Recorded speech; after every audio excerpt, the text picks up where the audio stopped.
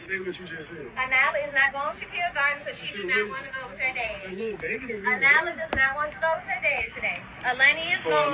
Shakia do not want to communicate. So Anala and I'm communicating with him, letting him know that Anala is not going. So you telling me you came all the way down here? So you telling me you came all the way down here without dropping her? Have a good day, because Anala does not want to go. Alani can go. Alani is going, but Anala does not want to go. Tell me a real reason. I'm not bothering you, bro. Tell me a real reason. She do not want to go. She said she don't want to go. She's a little girl. She said but you're not dropping her. She said. Stop recording me. Don't touch my phone. Can you stop recording me? Don't touch my phone. Don't touch my phone. Let's go, because I don't have it. Listen, man. Lenny, come on, Lenny. Hey, man, don't make my... Man, you must be sick, bro. Don't make my girl cry, bro. Don't make my girl cry. You're not about to... Women use children as pawns in their game. This is why this is not gonna go viral, right? It's not popular, you know. I'm not pandering to women and all that shit. But this is why I made my channel. This is why I want to give my opinions. This is why I make these videos in support of men, the struggles, the issues that men go through. This man, this father, I am in his position. I know that feeling.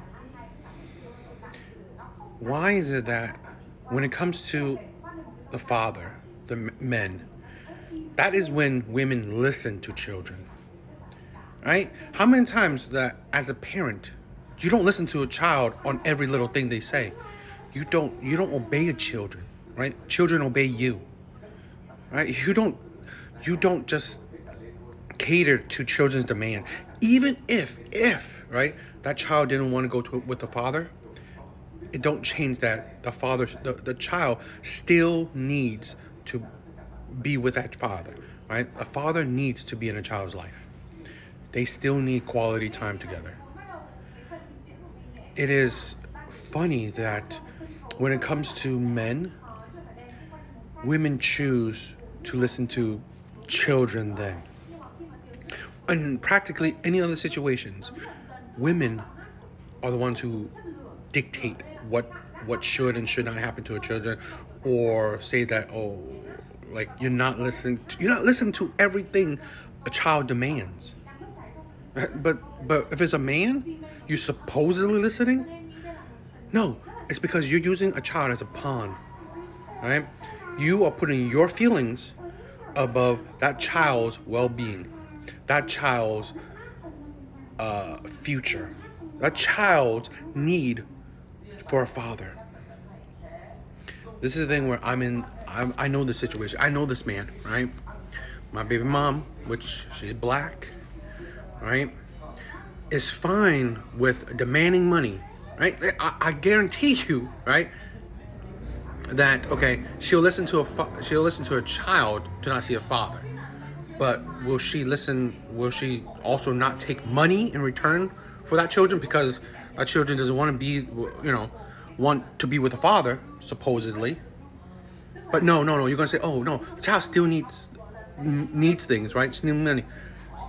Children also needs the father. They also need both parents in their life. So why is money needed, but yet the presence of a father not needed? The ridiculousness of that. That's why I'm going through the same, right? Where my baby mom would easily demand money from me, but then not allow me to see my children.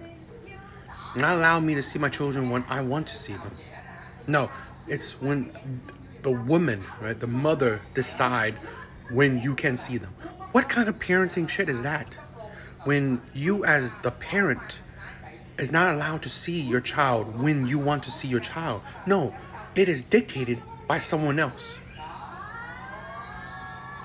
If it was reverse, if it was a mother, a woman in that position, right, where someone's told her that you can see your child when I tell you you can see your child, women will be uproar.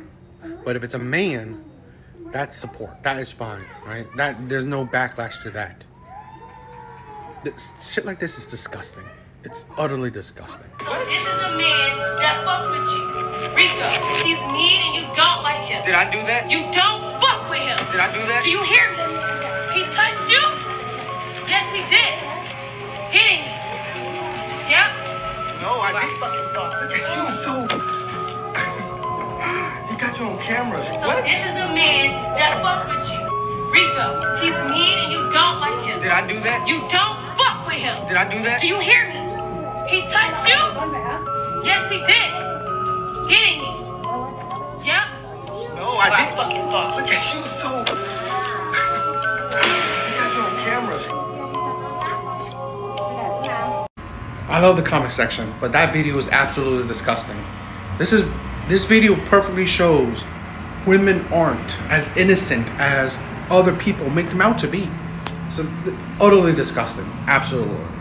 And this is why, honestly, this is why those movements like the Me Too, all these other things where believe all women, women are innocent until women are always innocent, right? Men are always guilty until proven innocent, is absolutely disgusting. This is a thing where you can't trust people just on face value. You can't trust people just purely because of their race, their gender, their, I don't know, orientation, whatever, right? You gotta judge people on their character. So, yeah, this is absolutely disgusting. Soon as a nigga tell me that he got kids, I'ma always wonder where them little motherfuckers at. And if he don't never got them, every conversation's gonna be about that, because go and help that bitch with those kids. The fuck? Niggas ain't no safe space for you to be fucking around, dirty bitch. The hell? How did you sleep, queen? How did those kids? Man, the disgustingness and vulgarness, the aggressiveness, it's make it make sense, right? How do women like that talk so much like they care for kids? If you cared for kids so much, right? Kids' well-being, that's your number one focus. Why do you have kids with men that you don't want to be with the rest of your life? Why do you have kids with men that ain't shit? Why put kids at a statistical disadvantage early on? This is the thing, right? The hypocrisy of women, the delusion of women.